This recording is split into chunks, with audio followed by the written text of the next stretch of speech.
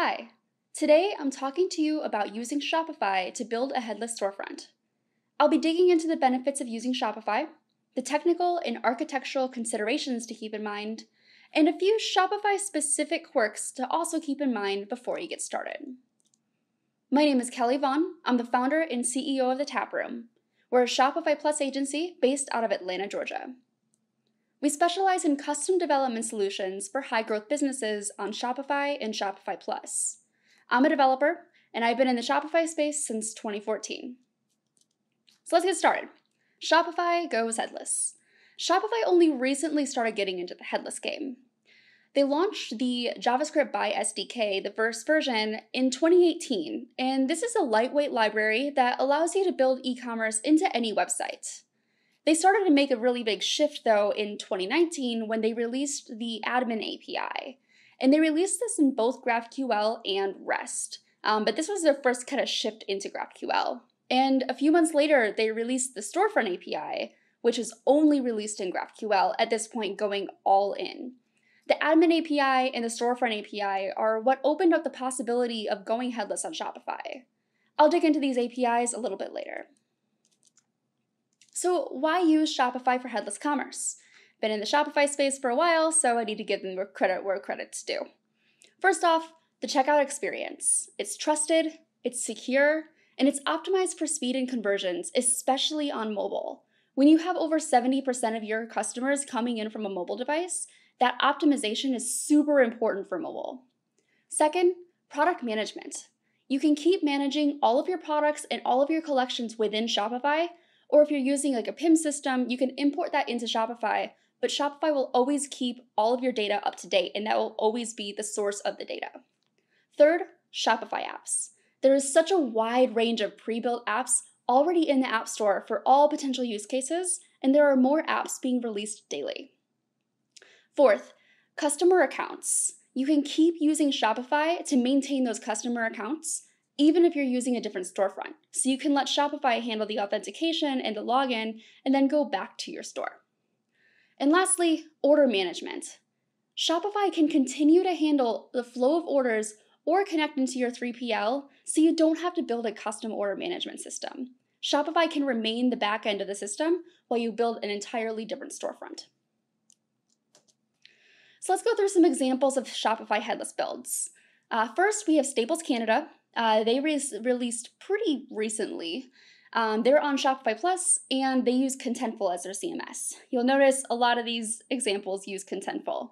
Next, we have JB Hi-Fi. They're out of Australia, and they're also using Shopify Plus and Contentful as well. JB Hi-Fi is one of the largest brands on Shopify. We have two more.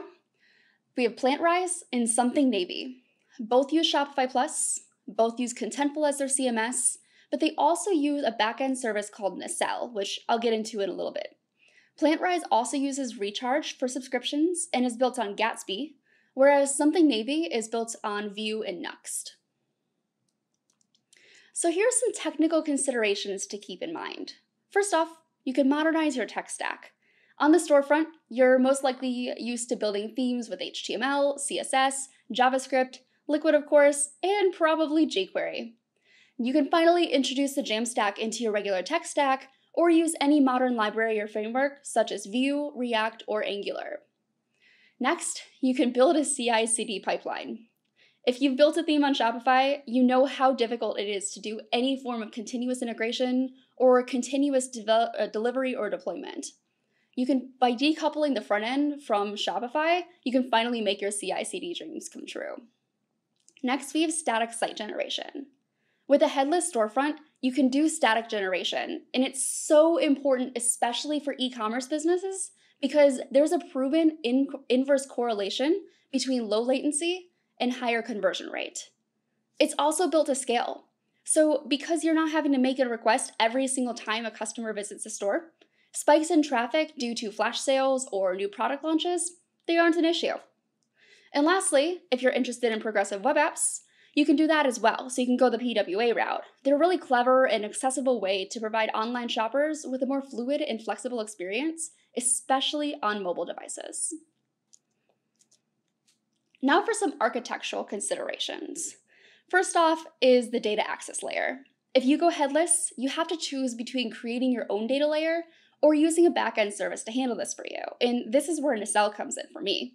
Nacelle is a backend service that handles the data layer, so you can focus all your time on building components for the front end. If you want to handle the data layer yourself, you absolutely can. I just recommend setting aside a pretty significant amount of time. You're going to have to build a database for the product data and the CMS content, a backend API for collecting data, a backend authentication system, a connector and object loader to bridge the API in your tech stack, a cart system, business logic, a dashboard to handle indexing and merchandising, checkout and customer account integration. You catch my drift. The list goes on and on. There's a lot that goes into the data layer, so make sure you take some time to choose whether you want to handle that yourself or you want to use a backend service for that. Next, the headless CMS. You want to make it easy for your merchants or their team to be able to update the content on their store, so that's why I really recommend using a headless CMS. All the examples I showed before, they use Contentful. I prefer to use Contentful as well. You can also use Sanity or Strappy or really any headless CMS available. And lastly, you're going to need to choose where to deploy your storefront. I've personally been deploying all of my headless builds on Netlify. I cannot express how easy they make it. Highly recommend looking into it if you are trying to figure out where to deploy your storefront. And finally, just some other considerations to keep in mind. First off, Shopify apps. You can't use them all. They must have an API. They must be built in a way that allows for an integration for headless build. You're going to have most luck with some of the most popular apps. For marketing tools, you'll look at Klaviyo, Justuno, and PostScript. For customer interaction, you're going to look at Gorgeous, Smile.io, Swell, Okendo. And checkout and financing tools, you can use Recharge for subscriptions or Klarna for financing. Before going down the headless route, I recommend taking an inventory of all the current Shopify apps being used. And make a list. Figure out what's absolutely necessary for the storefront, what can be dropped, what needs a custom integration, which apps have zero impact on the storefront, and which ones just aren't going to be possible with headless builds. Next, you lose access to the Shopify theme customizer. And this is why using a headless CMS is so important. Merchants are really used to using the theme customizer, so it's going to be a bit of a mindset shift for them. I recommend spending some time in thoroughly going through every single page on the current site and mapping out all the content fields you'll need before beginning the setup. That way, you'll know what you can turn into components to speed up development time, and you're also not surprised by a page that throws off your development workflow due to uniquely structured content. And lastly, just keep in mind the added costs for external hosting and maintenance. I also just want to make the point that you can't use just any Shopify developer if you're going headless. Ideally, you'll want to find an agency partner or an in-house developer who has experience building for e-commerce with a modernized tech stack.